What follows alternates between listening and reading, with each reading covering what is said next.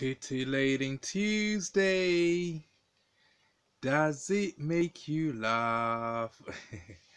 I'm listening to my new track, innit? Just made it now, I'm reviewing it. Yo, anyway, back to this chat. Yeah. I was thinking street theatre that's designed to make us sad, to make us freak out. Can you imagine people have time to do all that? You could imagine these perps, yeah, you're actually paid to go out there and act out a scene. Like a script you saw in a movie. Like these perps get difficult though. They get a bit silly. Like you could even support a football team or any other kind of team and they're determined to make them lose. Kind of give you that defeated feeling, but those are things we support. Those are not things we really believe in, because we know that things can be fixed. But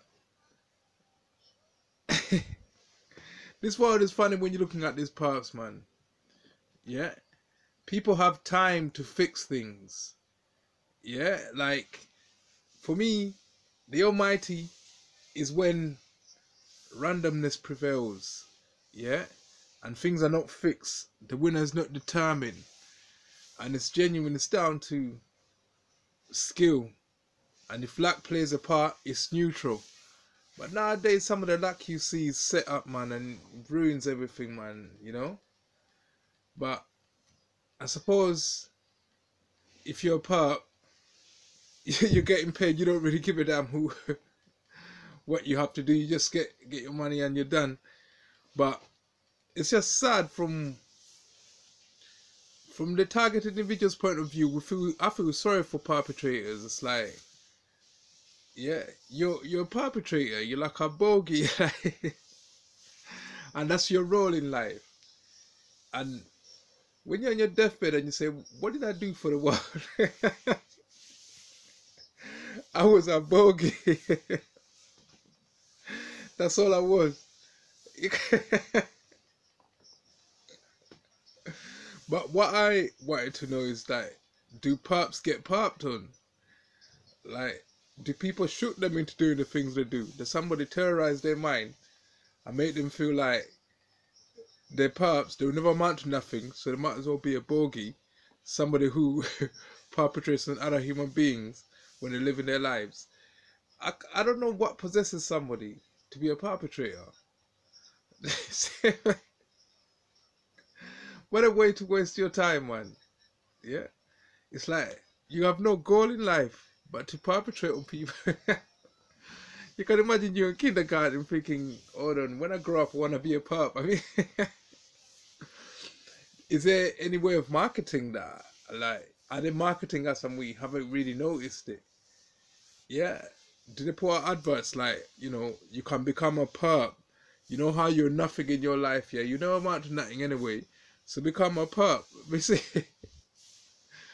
perping, I suppose there's a lot of bored people in the world, so somebody's got to do it, innit?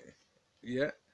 Just every side of the human psyche is covered, man. If there's a demand for something, somebody will fill that gap, man.